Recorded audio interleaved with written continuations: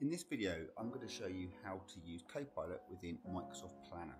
Now, in order to do this, you need to, of course, have a Microsoft Copilot for 365 license, and you also need to have a Project Premium license applied. So this needs to be Project Plan 1, 3, or 5. Once you've done that, you need to be using Planner within Microsoft Teams. So this will roll out eventually to Planner on the web, but for now, you need to be using Planner within Teams. So let's get started. So I'm going to head over to Planner within Teams, and I'm going to create a new plan for executing our Microsoft Azure Expert MSP. So you do need to make sure you select a premium plan here. We're going to type in the name, and we're going to click on create. And at this point, all that's going to happen is Planner is going to create the base level plan for me. There's no content, there's no actions, there's no tasks, and we're going to build those in a moment. So once the plan is assembled, we can open the plan. You'll see there's not very much in there, so I'm going to head over to Copilot. And I'm going to ask Copilot to essentially build me the plan for me.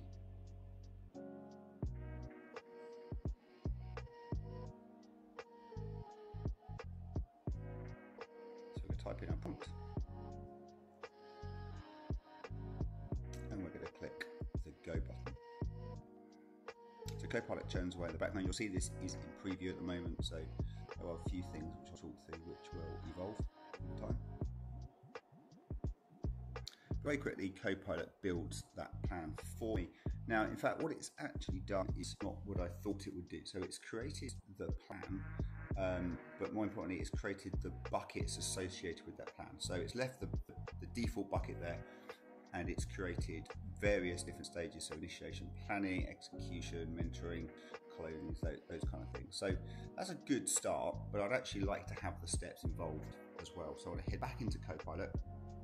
I'm now going to ask Copilot to build out the plan for me. You know, what are the steps I need to take? And I'm going to ask it to put them in for me.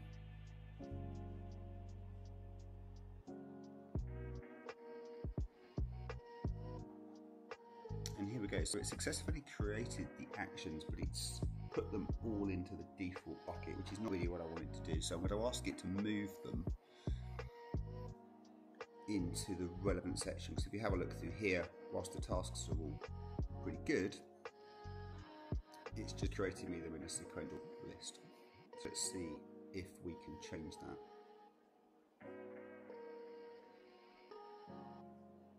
So we're back into Copilot. And we're asking Copilot to organise these tasks based on the buckets that it's created.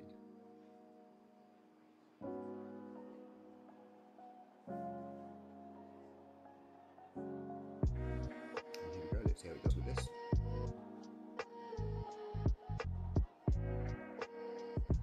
And there we go, that's pretty good. So I can now see that all my tasks have been moved into the appropriate bucket, starting with the initiation, planning, etc. So that's pretty good. That's almost ready to go. I can now start to assign those tasks. Thanks for watching. Please make sure you like and subscribe. It really helps get these videos out to more people. Thank you.